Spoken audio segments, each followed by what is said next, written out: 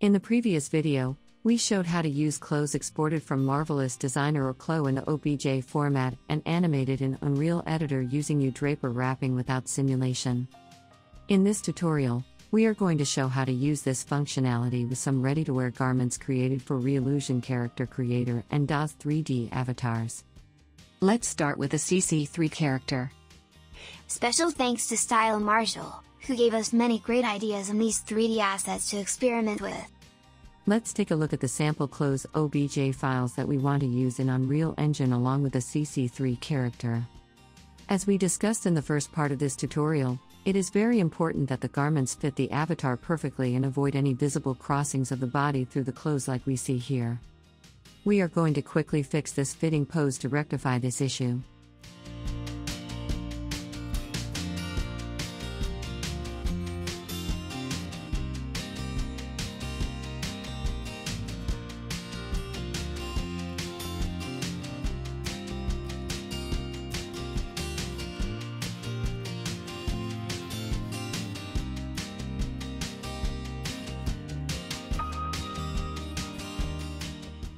Now, let's take a look at the accompanying material file, MTL.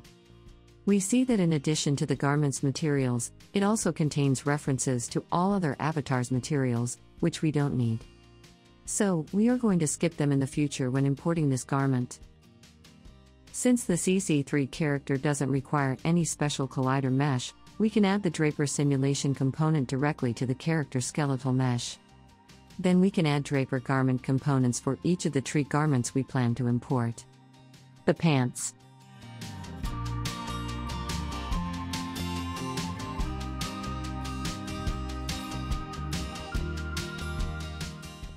The swimsuit.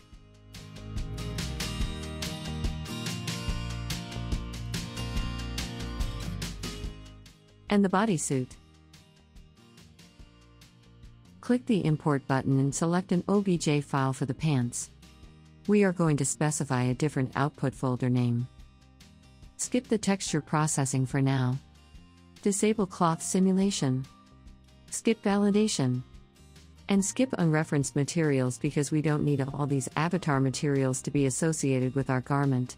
Click Import. If there are no errors, you should see this notification that the garment doesn't have any simulation data and the simulation will be disabled. Adjust the position of the imported garment and make sure that it fits perfectly to your character size and pose. We can add some material to the pants. Let's use this camouflage fabric.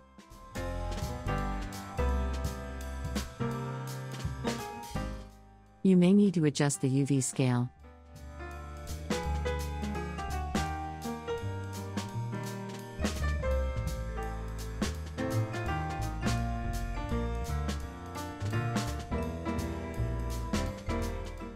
When we click the Save button, we generate the wrapping information, and the garment will move together with the character.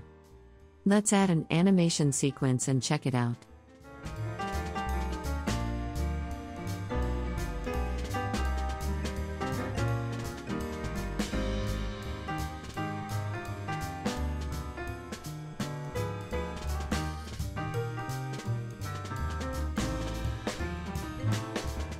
In the same way, let's add a swimsuit.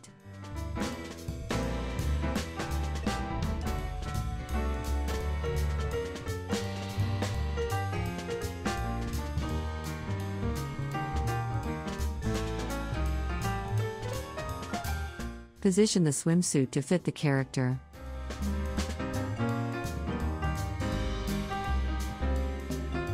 Save the swimsuit to enable the wrapping.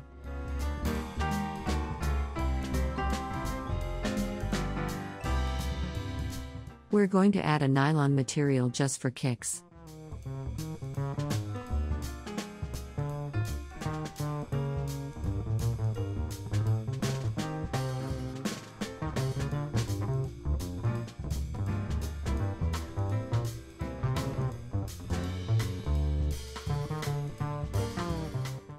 Save our new material. Note that unlike low FPS with our cyberpunk suit in the first part, we have much high FPS with this swimsuit because of the much lower number of vertices. Only 40,000 versus 300,000 vertices in the previous video. Let's enable the pants now. Since we want the swimsuit to be under the pants, we position the swimsuit first in the Draper editor list. Let's try to animate using Sequencer. When we play the animation, the clothes are moving with the body as they should.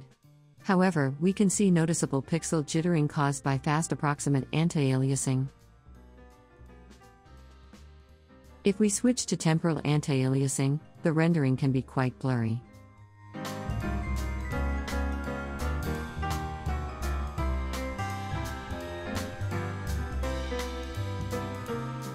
This problem can be rectified by using the movie render queue and overriding anti-aliasing settings.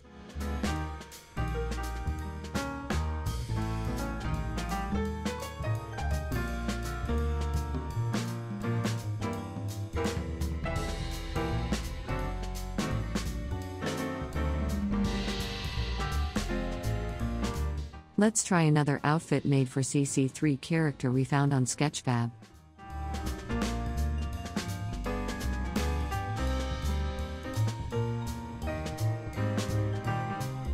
It consists of a tank top and pants, plus the belt parts. We are going to separate the top and the pants and export them separately.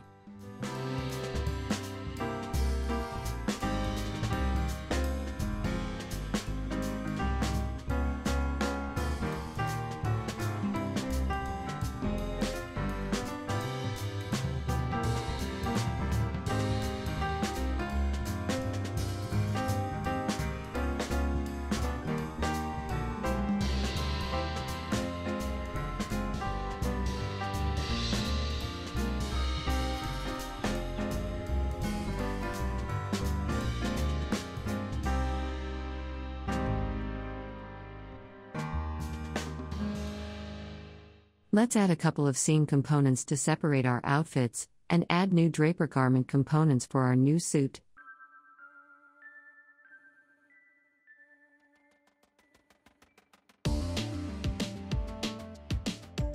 The pants.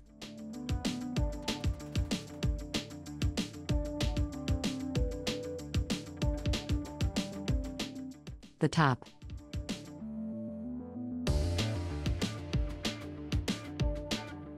And the belt.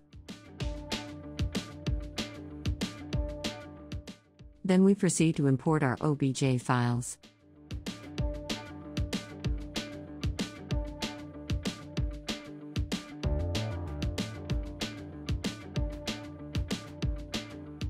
Use transforms to position the garment on the avatar.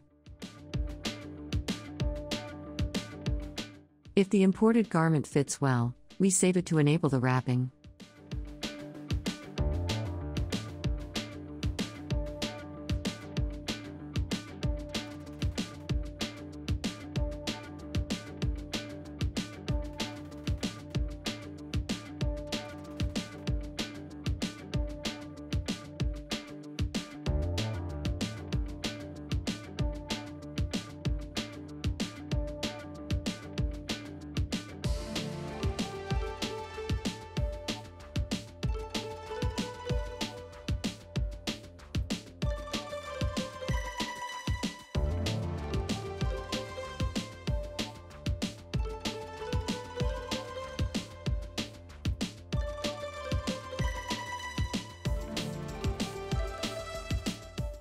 Let's create a new material from the textures we've downloaded for this suit.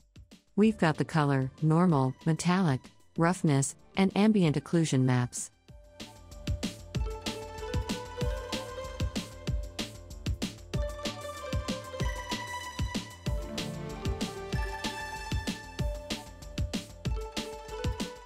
As we've showed in the previous tutorial, we need to add the material function call to our material graph.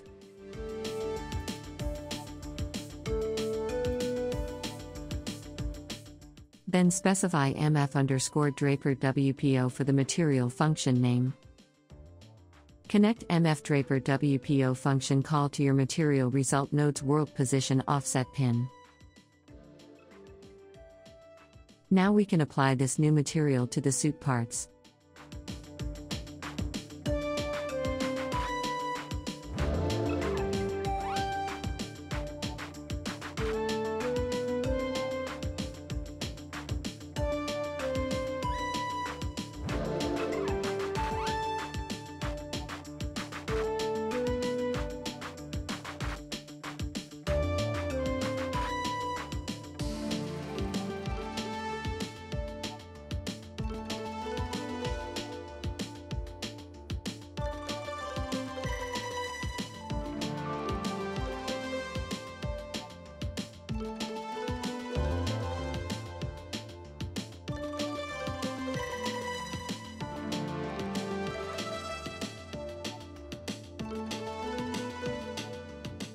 Let's try the same approach with garments exported from DAZ.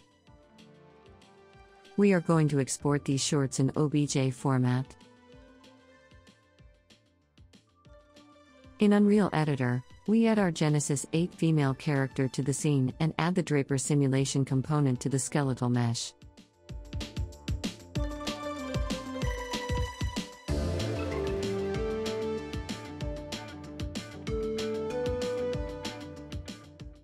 In the same way as before, we click Import and select our shorts OBJ file.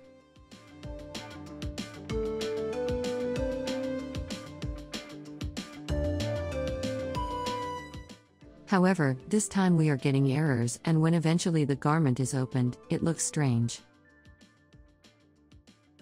It turns out that the OBJ file exported from DAZ consists of many small bits that we don't know how to handle yet. For comparison, if we export the same garment in FBX format, it comes out in one piece. So if we export it from Maya as OBJ file, we should be able to import it into Unreal Editor without this problem.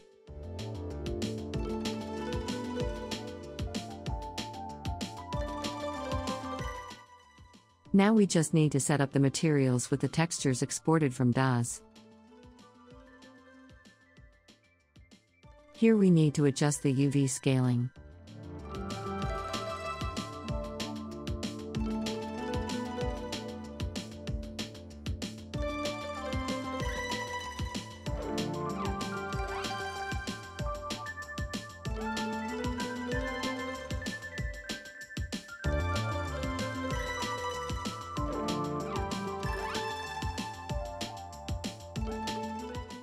After hitting save and reload, the shorts finally look fine.